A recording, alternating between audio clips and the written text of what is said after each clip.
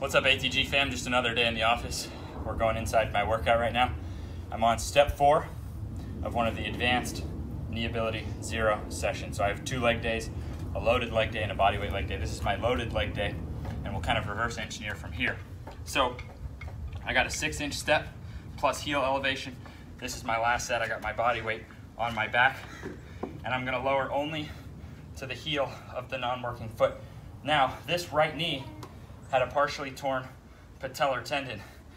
I overcame that without surgery, and this is gonna show you how.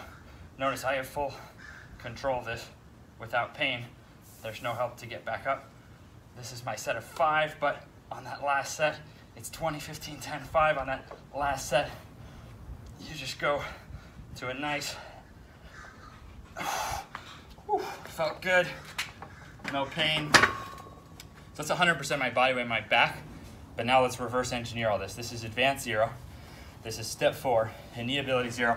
We already do so much work to make this position right here easier, to make going down the stairs easier, to make walking, running, jumping easier. But I'm gonna show you exactly where I started this. And also, all you really need is like a dumbbell handle to get started. I like a slant board when it comes time to load. But the first goal on this is, because I couldn't do this without assistance, and most people with patellar tendon pain can't do 25 reps without assistance, or they can't do it pain-free. We're only talking about working with no pain. So this is assistance, okay?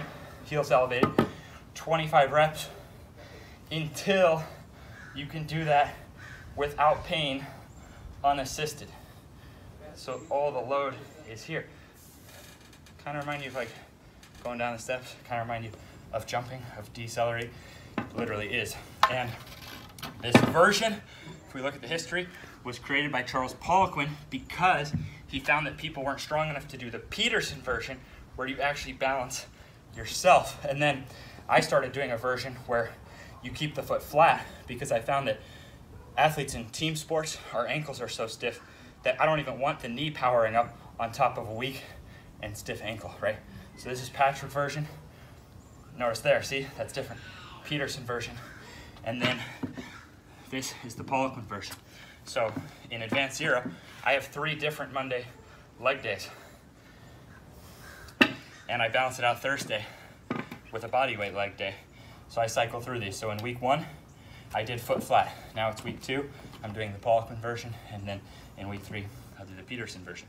I do them like that, and then I'll cycle through. So this is inside my strategy on how I'm getting more athletic, more bulletproof at age 30, how I know I'm gonna be one of the most athletic on earth as I age, because I'm getting bulletproof as I train, and it's all going from the ground up through my feet and ankles, so my body keeps feeling lighter over time. And that little route there though, that is how I overcame a partially torn patellar tendon, which was not insignificant, which I was told I needed surgery on. So it's pretty serious stuff. I can't tell you what you should do, but it's pretty freaking cool that I overcame it, that all this stuff is step by step, and that you never ever work through pain in the process.